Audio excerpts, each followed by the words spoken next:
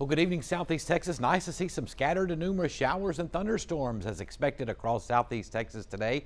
We expect more for your Thursday. Could see some 1 to 2 inch rains again in spots. Now, some areas didn't see rain. If you didn't, you'll have another chance coming up Thursday. And it's slowly drying as we head into the weekend. A weak front due in Sunday.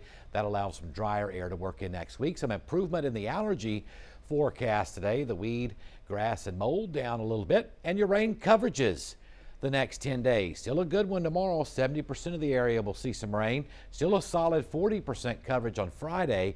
So a little bit less, and then we'll dive on down as we head into the weekend and next week. We'll see some drier weather. But the good news is we're expecting an additional 1 to 2 inches of rain between now and late Saturday. Now, these amounts will vary a little bit. We're not going to exactly see 1.3 in Beaumont, just an indication that 1 to 2 inches will be possible in spots over the next couple of days due to a series of upper level disturbances coming in from the west. The little purple colors you see there, those are upper level disturbances coming in. Those interacting with increased moisture, and that weak front over the area will give us a chance of rain each day. Then the main trough moves through Sunday, and that will allow some drier weather to work in.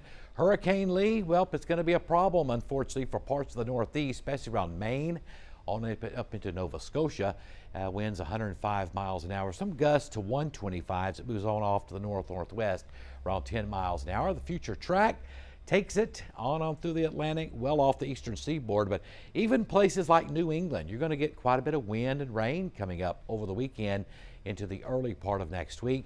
And notice the clustering of computer models here, really clustering in on eastern Maine and just offshore. So there'll be a lot of wind and rain, kind of miserable weather up in the Northeast coming up by the weekend into early next week. Futurecast, the storms we've had now be winding down. Looks pretty quiet overnight. Toward morning, we'll start seeing a few develop to our southwest and off to our northwest again, kind of merging and moving over the area. So I think we'll see a better coverage actually tomorrow than what we saw today. That's great news. And even more good news, that may keep temperatures in the 80s for highs tomorrow in Southeast Texas. That's nice. Then things will wind down again tomorrow evening, and then some more scattered storms, although a less coverage expected on Friday.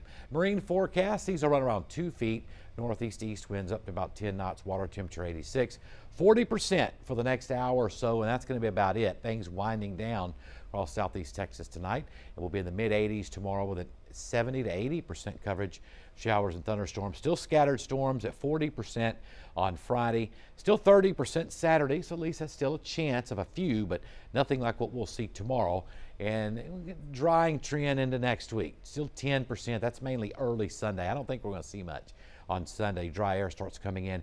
Maybe an isolated shower Tuesday, although the air is going to be pretty dry, and it looks dry after that, with lows in the upper 60s to low 70s and highs in the 90s. Be sure to follow us on Facebook, follow us on Twitter as well, and be sure anything weather 24 hours a day, log on to 12newsnow.com, and don't forget to download that app. You can watch newscasts, go back and watch newscasts. You can watch them live, and all your weather information as well on our rain chances the next few days.